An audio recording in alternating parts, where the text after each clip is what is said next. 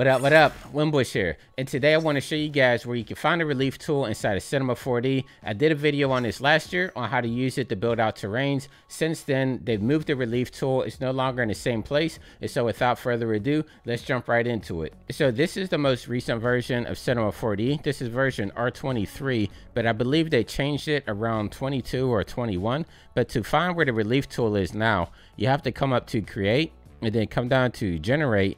And then it's all the way down here at the bottom. So right here is where the relief tool is. We'll click on this, and now we have the relief tool over here in our objects panel. And then if we want to use it, we just pull out like some type of height terrain. So I'm going to use one that I built earlier in World Creator. I'm just going to click and drag this height data within here, and boom, now we have our terrain. And it was quick and easy as that. So if we want to add more segments to it, do 300 by 300, sharpen it up a little bit.